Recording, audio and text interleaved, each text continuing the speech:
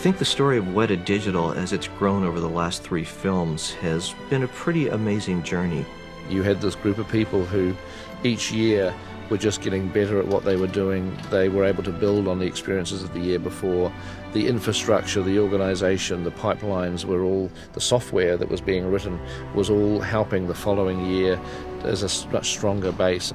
Really, the first film made us able to make the second film, and the second film made us able to do the third film. Pete was able to come up with even cooler stuff for the third film because of the heartache and hardship that Weta Digital went through, you know, the 4 years prior. Most facilities, when they get handed over you know, one of the major blockbusters, it's a big show if you have 200 shots. In the Fellowship of the Ring, we did 540 shots. For the Two Towers, we did 799 shots. And for the Return of the King, we did 1,488 shots. What was most incredible about Return of the King as compared to the first 2 films was just the spectrum of work that we had to do. We had to cover not only creatures and characters, but environments and huge armies and things that got destroyed. Everywhere you were looking, we had to add something to the scene to make it real. We knew early on we were going to have a lot of work to finish this movie in a year. When you're in the thick of Return of the King with 1,500 shots, suddenly the 550 that we had on Fellowship seems like a picnic.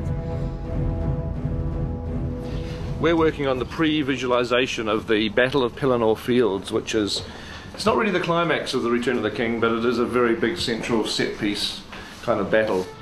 Pre-visualization is kind of an advanced storyboard where you use a computer, you animate things, and you have the cameras, and you create a pre-visualization of each shot or each scene so that you can show the director, and director can make direction choices or acting choices before they're on set and have to commit to a lot of difficult visual effects setups.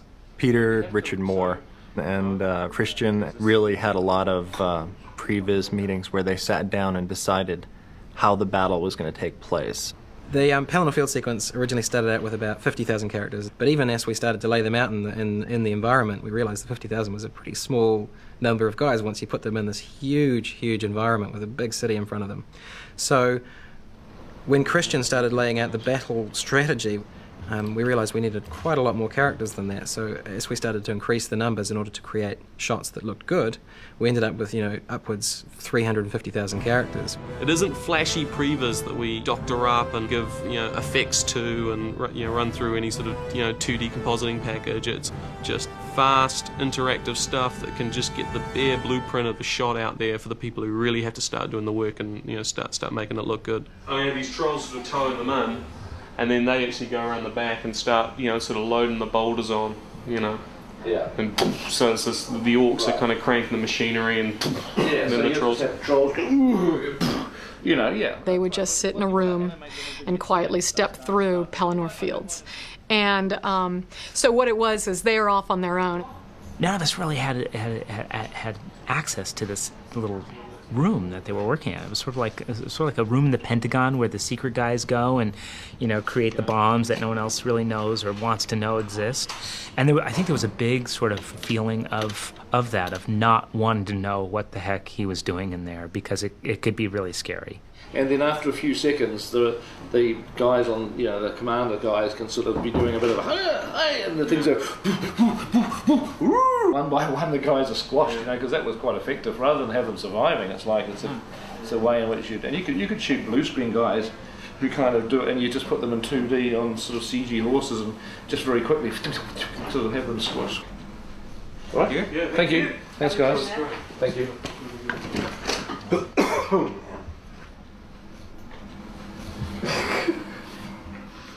We probably thought that we were up for about 50 to 80 shots in Pelennor Fields, and it turned out to be, when they finished on previs with the film, about 250 at the end of the day. And yes, things did get bigger and bigger. Peter turned over the entire sequence of Pelennor Fields at once.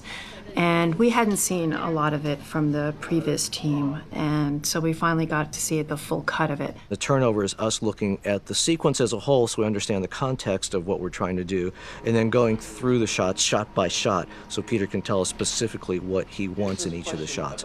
And we'll bring a crew into that room. We'll have the heads of all the departments, camera, model, animation, everyone that would benefit from hearing what Peter has to say directly.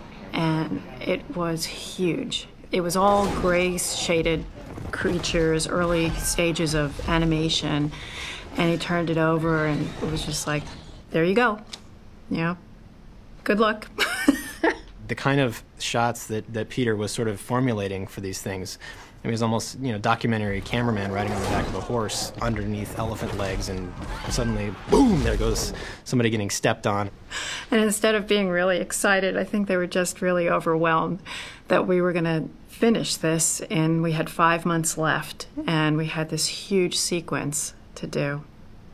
Everybody walked out of there the quietest in the universe. I think that was a turning point at Weta. Everybody just walked out of there and like just, okay, we got to get busy, You just leave this room going, what the hell did we just do? What is, it would take you a few hours to like come to grips with what just happened. One guy sent out email that just had a path to this really long sequence, and he had 3 words, "Oh my God, ... We're just like, and then you hit play and watch it in the privacy of your own office going, white knuckle at the keyboard.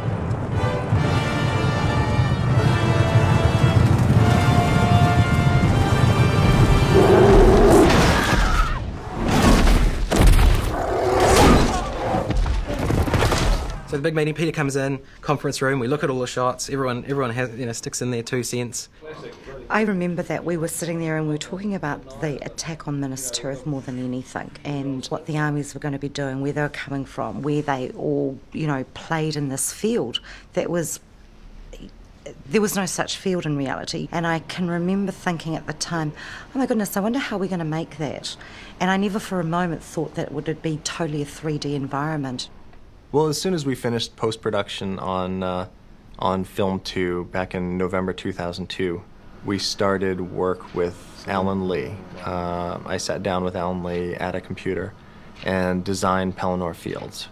The actual full Pelennor Fields doesn't exist and never did exist, so the only option that we really had was to create it in a computer. We created a virtual location. In fact, Alan Lee, drove a lot of the creation of the virtual landscape. He had the whole Pelennor Fields environment absolutely in his head, obviously, from the days of having to do watercolour paintings. I mean, Alan knows this world so well that he was able to give us reference for the basic layout of where everything was in relation to everything else, defining the Pelennor Fields arena. In order to create the environment, I basically created a map and some aerial drawings so that we could go into that 3D environment and look around and see what we would see from any direction. We had to build these environments as environments that we could actually move around in 3 dimensions. So the whole idea of a map painting got extended into these incredible virtual sets. Alan Lee and Jeremy Bennett were our art directors on the show, and what they did that was really so amazing, this is where I think art direction kind of reached new heights, is rather than just laying out conceptually what they thought everything should be like, they really got involved in figuring out specifically what the backgrounds and the scenes and the environments needed to be. So Alan and Jeremy would get very involved with going out on location, photographing things that represented starting points that we could use for look or lighting or pieces of terrain. So we called those tiles. They're basically a movie version of what people do with their cameras. If you're in a place and you want to take a big long photograph of a whole vista, you shoot a series of separate photographs and you kind of join them all together in your album, like a montage. And we do that with the film cameras, and we just stand there with the camera on a tripod and we just photograph a lot of different places, and then in the computer they can join it all together and it becomes a sort of a cyclorama that you can use in the background if you ever need any more shots. Pelennor Fields was stitched together from multiple locations. I mean, Twizel was really the main one where we shot the live-action horse charging. We photographed mountains for the Minas Tirith Mountains. We photographed the Remarkables in Queenstown, which are a particularly jagged mountain range for the Mordor Mountains. We took footage of rivers that become the Anduin River, which flows through the fields. We shot endless amounts of photography of grasslands around Twizel, which form the grass, and we put all this together like a giant jigsaw puzzle. And then it was my job, once those were kind of in place, to take these little bits and pieces of photographs and put them into a comp and build mountains, build hills, build connecting landscapes, build the Mordor Mountains, build a sky dome that sat around this whole thing. We took all those elements and put them together as the background around Pelennor Fields.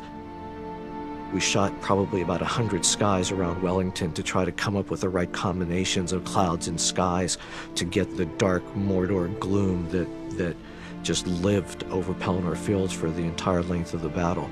There was a point where the cloud would end, it came out of Mordor, but a couple of miles either side of Minas Tirith, I think you'd probably see clear sky. And it certainly helped with conveying that feeling of depth in the environment. Once we started setting up the lighting for Pelennor Fields and realizing that we were going to have this blanket of cloud that would allow light coming in from either direction, we quickly came to realize that meant we were going to have two suns on Pelennor Fields. So if we were shooting one way and needed backlight, we had sun. If we were shooting the other way and needed backlight, we had sun. The thing that threw us off, those suns were in the north and the south, not the east and the west. But that's the way it goes. You needed the bright background. You needed the contrasty foreground. The result was quite a realistic CG environment. So it became this big flat comp that once you turn into a circle, it became a world that we could sit a camera in the center of, move it around, and see anywhere we wanted to go. What that allowed us to do was to have the flexibility to drop in any kind of a shot that we needed. We could drop the camera down to the ground, or we could fly it above Minas Tirith. We could go anywhere in Pelennor Fields and set up our shots and make them work.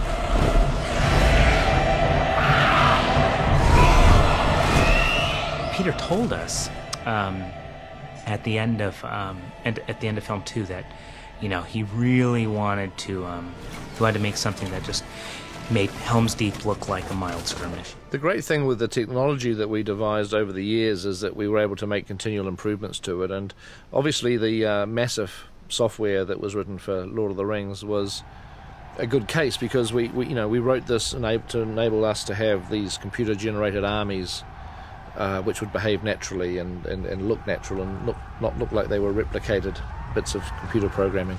Massive was really designed with the capabilities required for Return of the King in mind. Dealing with hundreds of thousands of characters. So I knew that it couldn't just be a simple crowd system for guys just running around and throwing things at each other, because I already had read the scripts, all 3 scripts, and I knew exactly what was coming up. Well, I knew kind of what was coming up. A massive on Pelennor Fields went from about 10,000 Uruk-hai that we had in Helm's Deep to about 200,000 orcs that we had in Pelennor Fields. So it was a huge increase in the number of agents we had to have out there fighting that battle. The thing that got probably the most incredible was doing the massive horses for the Rohan charge, because we had 6,000 horses and riders.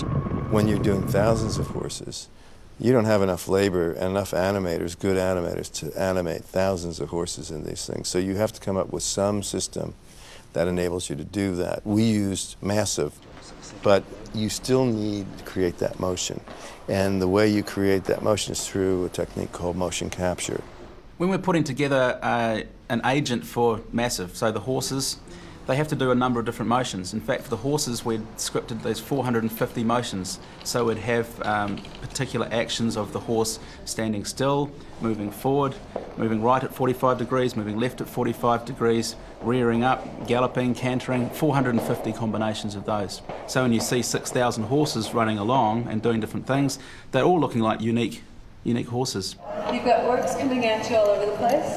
So you'll be interacting with each other and just moving around each other and trying to just hack and slash around you. Once we have shot the action on the mocap stage, the motion capture team then takes the movement and refines it, just kind of irons out any kinks that might still be there. Then it will go to the massive team. The massive horses would generally fill in the background. In some cases, you've got thousands and thousands of massive horses in the shot, and it's all digital. You also have the secondary task, which was entirely animation, which was dangerous horse falls and deaths. These various violent actions, these violent horse takedowns, were then done by the animators, and we basically gave them carte blanche to go in and create exciting, dramatic, painful impacts. The good news was that no horses were harmed during this scene. The bad news is that a lot of animators were. There was a certain amount of the sequence with the horses that we wanted to shoot real horses against green screen.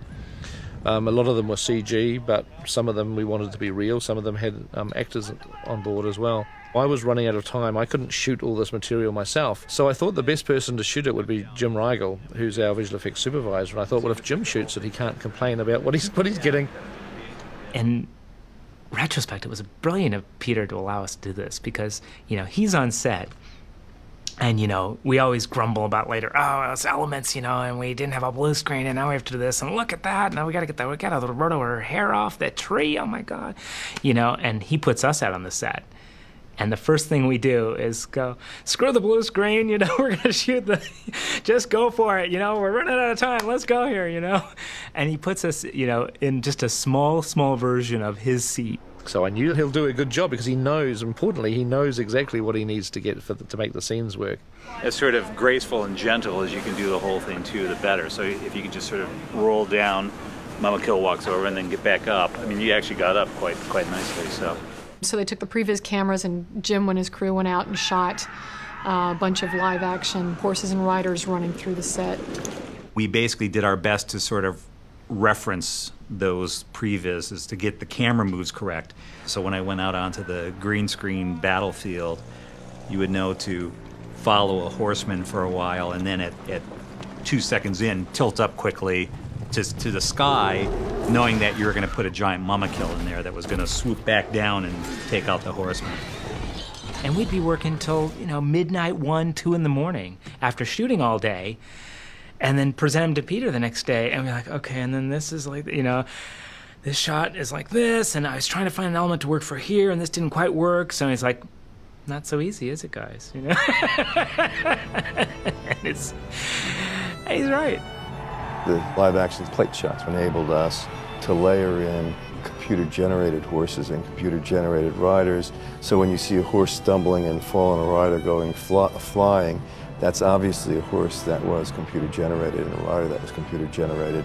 But we allowed room by having the riders in lanes so that you had places to put these computer-generated horses and make it look realistic. All of a sudden, a couple of those live action elements mixed in with the CG and assisted, with massive behind that. We were like, that's real. The whole shot looks real now.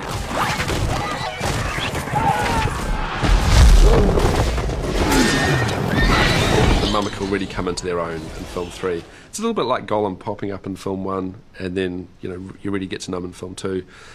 Pete held the Mamakill off for film 3, and we spent a lot of time getting those guys right. Every department is working together trying to solve a lot of these problems. The animators have to animate the weight of it to make it look realistic. The creatures department has to give the muscles dynamics that look realistic. The shots department has to give it lighting to make it look the size that it is in order to give that sense of weight. The compositing department has to create big dust clouds every time the Mamakill lands his feet on the ground. So it's a process that covers the entire facility. Of course, one of the most extreme conditions was the shot where the two Mamakill collapse into each other. That was a shot that we'd worked on for months and months and months to get all the details right, because there was an amazing amount of effort that went into the animation and the creature work. When those two Mamakills collapse, there's bones breaking and muscles collapsing, and just a lot of effort into making that believable. That shot was completely done in our eyes. We were pretty happy with it. And Peter looked at it. He said, he sort of said something he's never said before. He goes, and and normally he's like, not, fine. He's very vocal about it. And everyone's mouth just dropped. Like, what are you talking about? And Peter remembered a better angle.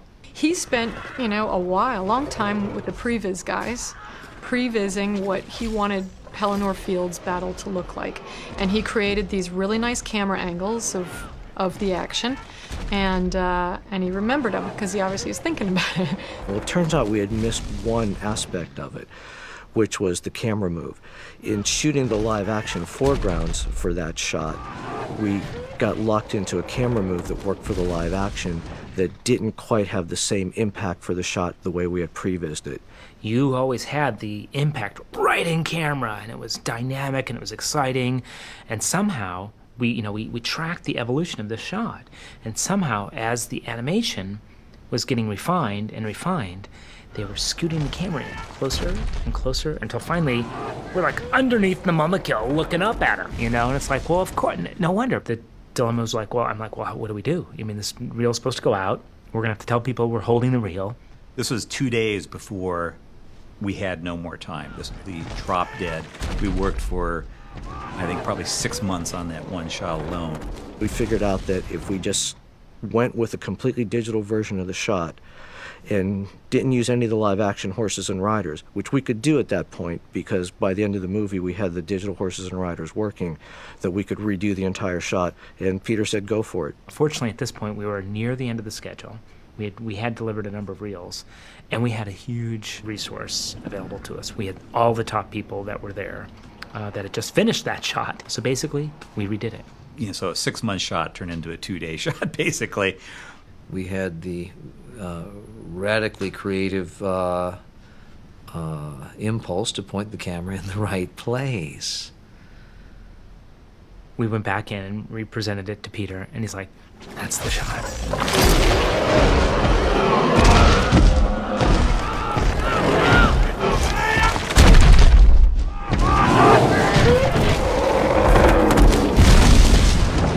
We had a meeting to discuss general ideas for Pelennor Fields, particularly to do with what we're going to do with the mimics, because just trying to come up with ideas for how characters could try and take them down, basically. How do you take one of these things down?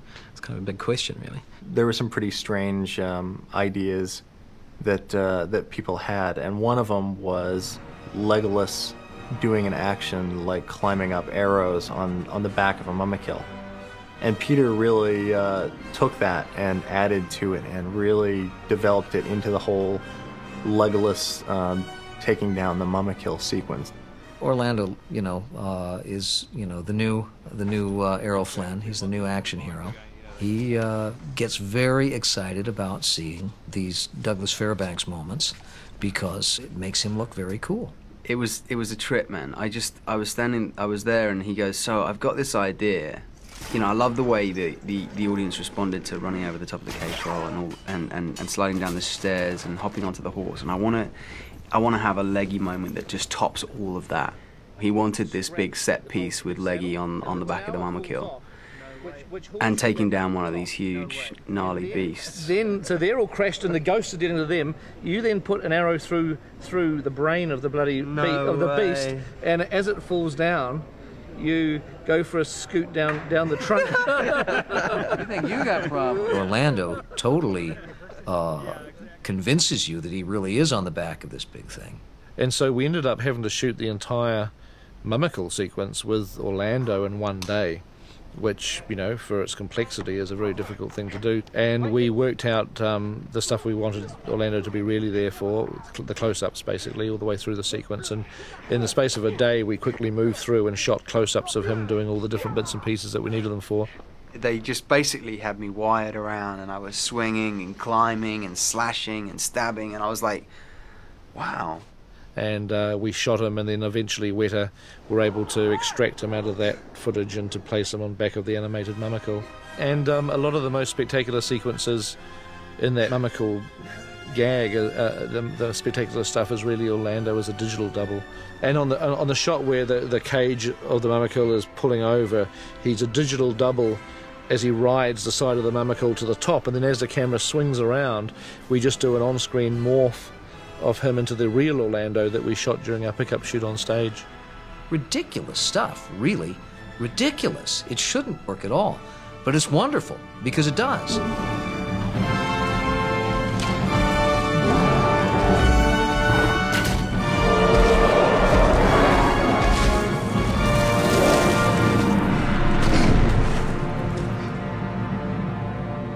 At one point, Peter said, let's have everything that we've got attacking Minas Tirith. So, of course, that meant trolls. These couldn't be the same dumb trolls that were, in the other films, because we needed them to perform as part of the army. People had only seen some rough previews and didn't really have a clear idea what was going on, and he basically wanted everything, everything in the Weta digital arsenal to be thrown at our heroes. We're back in the cutting room, and Peter's kind of, and I'm seeing all this stuff. This is great, this is great. And all of a sudden Peter goes, okay, and then the doors burst open, and then it's Annette's worst nightmare. Not only did Grond come through the door and we had, every creature that you could possibly imagine, not one of those shots was shot on a blue screen. Basically, Weta's being handed a shot that wasn't intended to be a visual effects shot, and all of a sudden it's become one. Pete's like, oh yeah, put a troll in the background there. And, oh, why don't we see a warg over there? That'd be cool. And I was like, oh my God, this is not just a little scene anymore. And this is October. He's turning this over. Given how brilliant our crew was, they attacked them with a vengeance and did such a stunning job of them. But that is a production manager's nightmare, where you are given shots that weren't shot to be used the way they were, and suddenly you are absolutely having to unravel it and redo it.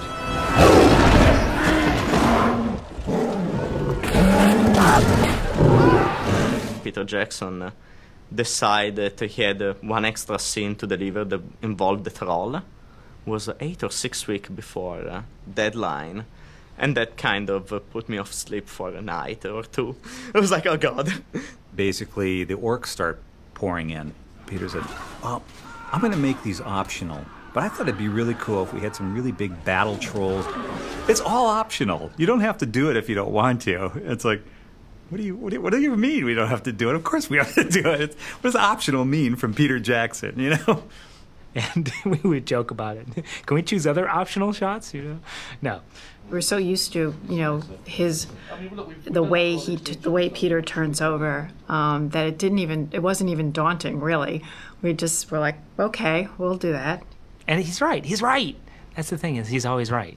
That's why you can never get angry. You can never get mad, because ultimately that's what we're all there for. We're all there to make an incredible movie, and we're all killing ourselves to do it. And so whatever it takes, and we all have 100% faith that that's what Peter is creating.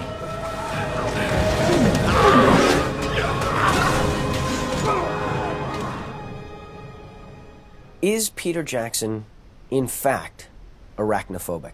Is he? I think I heard that. Terrified. That's good. Sissy. It was told to us early on that Peter was an arachnophobe, which I thought was pretty funny, because he was really excited about the Shelob sequence. So Peter started thinking about, what he had always feared in spiders and what made him cringe. And basically, I wanted to create a scene that scared the hell out of me. We ended up getting this really gorgeous, detailed maquette that had been sculpted up and cast in the workshop. In film 3, we had latched onto some new scanning technology that we hadn't used in either films 1 or film 2, which is being offered by a company in Canada. We sent the Shelob maquette across to them.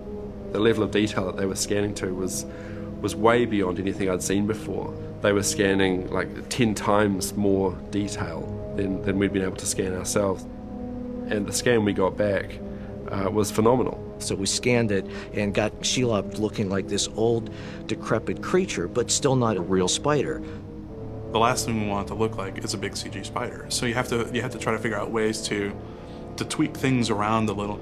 Shelob had, I think, 12 layers of texture on her. I mean, it was just all sorts of layered upon layer to help sell the leatheriness, the slimy skin, the pussy pores, just all the different kind of material properties over the skin. Things like that are subtle little clues that you don't necessarily consciously pick up on, but subconsciously you really kind of can perceive that this thing is a big creature versus something that's a little small thing that they tried to kind of make look big. Once we got the look of it going, then it became the motion of this spider. We had to do a lot of research on how a real spider would move and how Shelob might be different. I wanted to somehow capture that speed but not make it look too fast, because when you're dealing with a big object like Shelob, it can look very unnatural if that moves too quickly.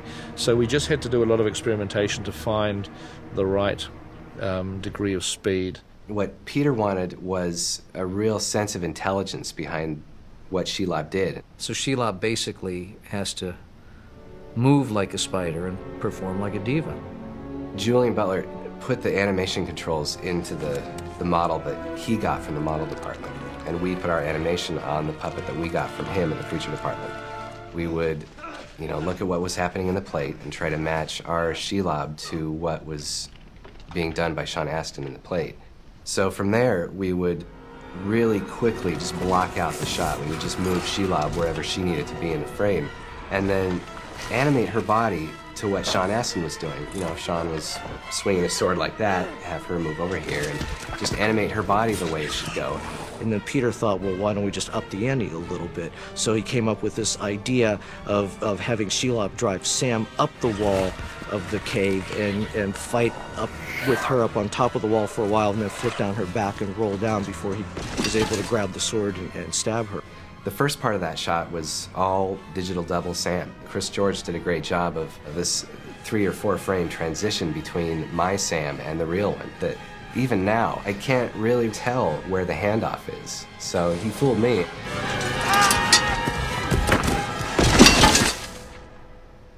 When we started looking at the destruction of Barad-dûr, in order to make that believable, the scale really becomes important. This was a tower that was, something like close to a mile high.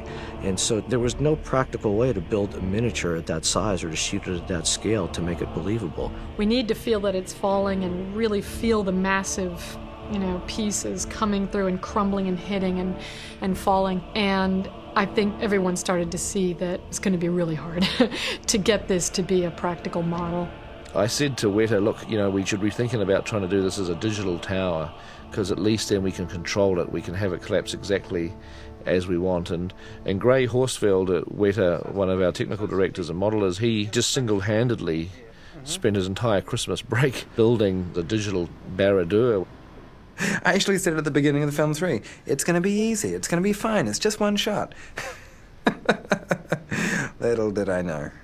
Ray decided that he didn't need a break, so he talked the support guys into setting him up with a workstation at home, and he had 2 or 3 photographs of the miniature, but very little to go on. I started it at the point where Weta broke for Christmas, and it was basically 2 weeks of 18-hour days and 7-day weeks, and lots of frustration. We all came back after the 2-week break, and Gray turns up with a hero digital model of Barad-dûr with something like 800,000 custom handcrafted poly faces. That was just like, wow, did you sleep at all during that 2 weeks? Did you ever leave the workstation? It was like a feat of modeling that may never be surpassed. It wasn't so much that the model could be built or could be made to look real, but it was that in order to have a mile-high tower collapse, it involved simulation that previously had never been done and it hasn't been possible. It actually goes against the way a computer naturally wants to think.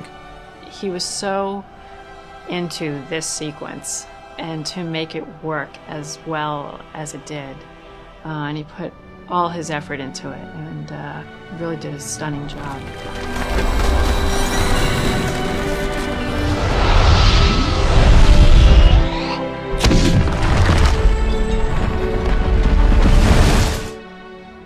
We had just finished up the last shot of the Barad-dûr sequence, and I was done on the show.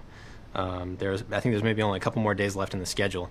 And I was just up talking to one of the coordinators, and somebody came in and said, "Hey, you doing anything?" And I was like, "No, not really." So, like, "You want to give us a hand?" I'm like, "What? Kill Gollum?" "Yeah!" I still think that Gollum is such a Hollywood. He's such a little drama queen, and I don't feel like he's dead. You know, he became a real character to me. Yeah, the shot of Gollum falling into the lava was the first shot Peter gave us on Return of the King, and almost the last one to finish. It had to be just right, and so we spent months and months just working out the performance. We had Andy do a bit of the performance for us. On the motion capture stage, I shot numerous versions of the dance of joy tumbling backwards, the ground giving way beneath. But ultimately, it became an animated performance because there was no way you could motion capture anything like that kind of a fall. Despite all the technical challenges, and it was a really difficult shot to do because of the chasm and the lava and everything that needed to happen, the most important thing was Gollum's performance. How does he die? And what's his last expression? And what is the last moment that we're spotting? Is it his mouth? Is it his eye? Is it, what is it? And originally we'd storyboarded him screaming and his skin, starting to burn and stuff. But when it came down to doing the shot, Pete sort of said, "Look, no, we're not going to have him writhing around in pain. He's not thinking about the fact that he's burning up at this moment. He's thinking about the fact that the rings betrayed him." And that's the sort of the driving thought behind his reaction. It was definitely good, good call, I think, but difficult to portray. I mean, he's thrashing around the lava, and yet he's having this very introspective moment. So somehow, had to try to get this across, and took the facial expressions and pared it down a bit, made it a bit more subtle, made it a bit more introspective. And I think that maybe biologically that's not right, but poetically it is. He's been a part of you for this whole ride. It's like, how can you just say, like, "Oh, they need help killing Gollum, I gotta go." You gotta jump in there and kill Gollum. It's like you always kill the ones you love, right?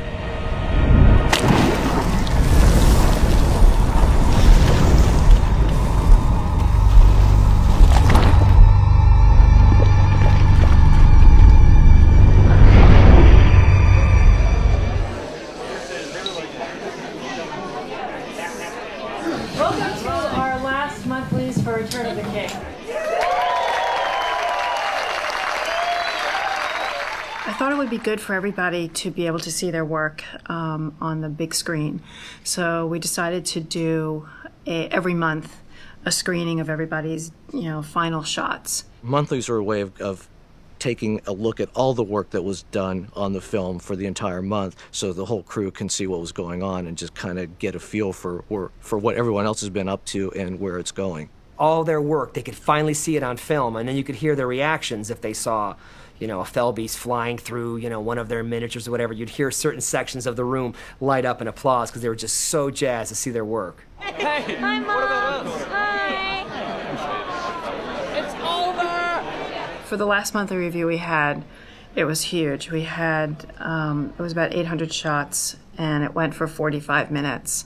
So I think that was when it was kind of sad that it was all over, because it was, you were there with a lot of people that had worked really hard, and all on the same project, just so many creative artists. And Peter gave a great speech. I'd just like to obviously thank you all very much. I mean, thank you, such a pathetic thing to say after all the work that everybody's put in, and it's for me, these films have been a dream come true as well. I've just been dreaming and thinking about visual effects since I was about 7 years old, and and I have to say quite truly that the work and the shots that I've been seeing over the last few months have just blown me away. I mean, I've just been so excited and actually in complete awe of the quality of the work, because even following the first two films, this third movie has just had such a quantum leap. It's incredible, and it's a wonderful situation now because we all know what we've just been through and what we've done, but the rest of the world doesn't. And there's this kind of great kind of anticipation that I have now. Wait till they see this. I was actually getting chills through the whole thing because I'm looking at these shots, and I think I didn't quite realize what we did, you know, because you get so tunnel visioned in when you're working on these things. When you saw that stuff go up on the screen on that last, you know, big monthly presentation, you were like, man, we did do it. You know, we did finish all those shots. You know, I'm getting a stomachache thinking about it. We actually did finish. People loved it. People were clapping and howling, and seeing all the shots, the final shots, you know, they'd gone in so quickly, no one had really gotten a chance to really see everything. Not only were the shots big shots, they were ginormous shots. Every shot that was on that screen at Monthlies was like, wow. People are freaking out. The word is, you know, on the street afterwards was, the world has no idea what's about to be unleashed upon them. They have no idea that this is going to come out and they're going to see this amazing body of work, you know. And everybody was just flying high that night. And so when we came out, yeah, it was like a big secret. You know, you're not allowed anyway to show the world your pictures, but you really do. It's like you want to get out your baby pictures, you know. Look. The team that's evolved at Weta Digital has just been fantastic. It really feels like in the last film, everyone on the crew was just working to their peak abilities. It's taken a lot of effort, a lot of heart, a lot of creativity, a lot of technical knowledge, a lot of pretty much anything you can think of to make it work has come together in this one place. He's a good animator, though. It's a facility-making project.